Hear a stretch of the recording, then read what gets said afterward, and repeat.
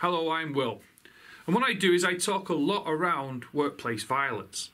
And what I also try to encourage organisations to do is promote ways of how to reduce risks within that organisation, whether staff are lone working or they're dealing with difficult individuals, doesn't matter what that is. How do they, shall we say, promote their own personal safety? Now, I also get a lot of questions, and one of the questions I had recently was all about basically training, and specifically around about conflict management training. And what the person said to me was, Will, what's the difference between conflict management, conflict resolution, dealing with violence and aggression, and multiple other subjects? And I said, well, it's not only just a subject heading that's important, it's what you're doing in the training session that is important. Like the way I approach, and we approach, I should say, conflict management, is that we look at it on 3 stages. We say to ourselves, right, okay then, if we achieve each stage, we're going to drastically reduce the risk. So the first stage is basically the primary.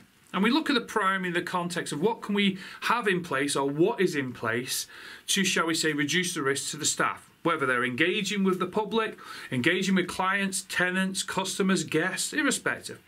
What do we have in place already? Have we got good procedures? Have we got systems in place? Or what do we require? Even down to, do we have CCTV? Then we also look at it from the secondary stage. Now, remember primary, if you remember, everything in place, prevention is better than the cure. Well, if you get that right, it means it's easy when you go into the secondary. And secondary is all about training in that context of what we put across.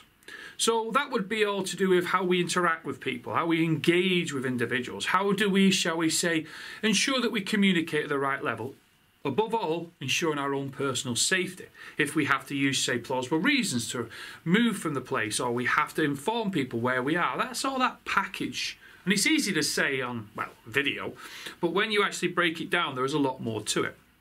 Now, the last stage we look at, the third stage, is tertiary. Fancy word for 3. But the third stage is basically all around support. What support mechanisms do we put in place to protect the staff? So if the staff do have an incident, well, what do we do? Have we collated enough evidence, which we should have brought up in, by the way, in the primary, and we train in secondary. But what do we have in the actual tertiary? What support mechanisms, EAP, employee assistance programs, welfare programs, all this is bundled together.